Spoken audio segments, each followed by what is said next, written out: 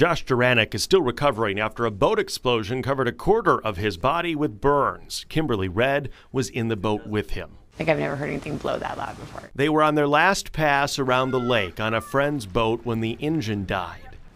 Let it sit for a minute or two and went to go start it back up, and it exploded.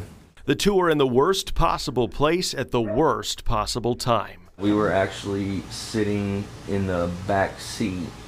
Right where the engine is. Right where the engine and the gas compartments are. The blast tossed everyone on the boat in the water, but strangers sprung into action. Thankfully, there was a lot of people that were willing to help out. Other boaters came by. Adam Gackey is a conservation officer with Iowa DNR. He says this trouble on the lake is a perfect reminder why you should always keep a fire extinguisher on your boat. A lot of that safety equipment was put into effect this time to help another boater, not essentially your own boat. I know of at least 2 other boats that did use their fire extinguishers to help extinguish the flames. And for that, this couple is thankful. While they can't take back the timing of the trip on the water, as Josh sat in the hospital, he knew the timing was right for something else. The two got engaged this past week. That was my wake up, you know. I've got the one right here in front of me.